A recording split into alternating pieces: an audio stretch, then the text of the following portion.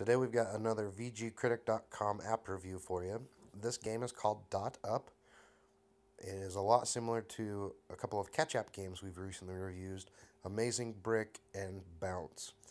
So it's kind of in the style of the simplistic Flappy Birds, and it does use the same numbering as it.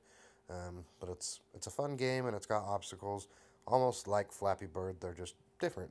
So here on the home screen, you've got a play button, a rate in the App Store, and then I'm assuming it's supposed to be gameplay, but when you click it, it doesn't do anything.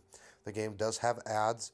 It has ads at the bottom, and then it also has ads that come up in the middle. There is, as far as I can see, no way to remove those. So to play the game, you push the play button. You are a dot, and you tap to bounce. And each time you tap, you bounce higher. If you hit an obstacle, then you die.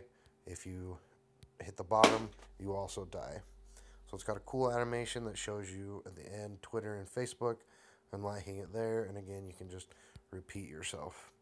So it is a lot of fun,